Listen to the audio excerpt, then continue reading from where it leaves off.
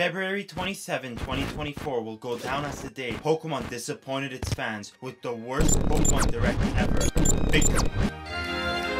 What's that sound?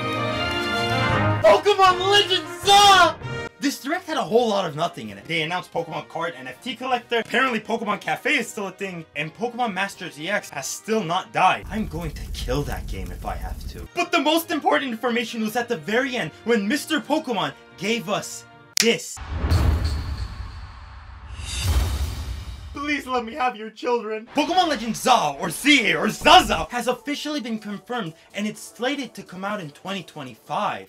Huh?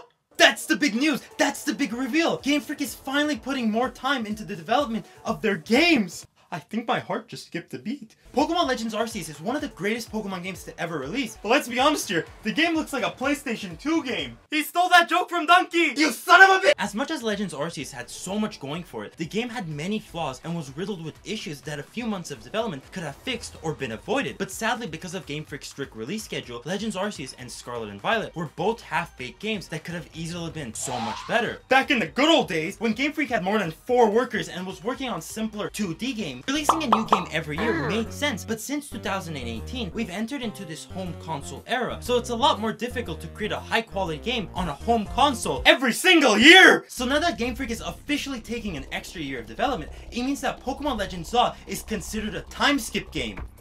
What the f did I write? A time skip game is a Pokemon game that takes an extra year of development because Game Freak is gonna make us enter into a new era. Games like Pokemon Platinum, Gold and Silver, and Sun and Moon are considered time skip games because Game Freak is taking an extra year to develop them and they're beloved by everyone who plays them. Okay, maybe not Sun and Moon, but it's beautiful to me! So when Pokemon takes an extra year to develop their games, it might be leading to a new era of Pokemon because the Switch 2 is right around the corner to be announced. Or Game Freak is finally listening to us and wants to create better games instead of giving us slop like they've been doing in the last few years. And the cherry on top is we're getting another Legends game. The truth is, I didn't think we were gonna get another Legends game so soon because Legends Arceus didn't sell as well as the other mainline games because it was a single title and most people thought it was a spin-off game that wasn't part of the mainline series. Pokemon Legends Arceus is a complete deviation from every single Pokemon game ever released, so seeing one so soon is really amazing. So now that Pokemon is working on another Legends games, this means that Legends is officially becoming a series and we will be getting more Legends games down the line. So what it seems like is the Legends franchise is going to be a different way to experience the Pokemon world without being a Pokemon trainer. But it also seems like we're not going to get the same exact game we got when we played Legends Arceus. Legends Arceus is an altered timeline of the Pokemon world where the Industrial Revolution never happened, so the people of Pokemon could not mass produce Pokeballs and could not easily capture Pokemon. So more wild and ferocious Pokemon live all over the world. And now in Pokemon Legends ZA, we might be getting a new type of game style where we build a city rather than explore a new territory that's never been explored before.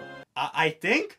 I have no idea what this game is gonna be. So basically the Legends franchise is gonna be a different way of viewing the Pokemon world, which is really cool.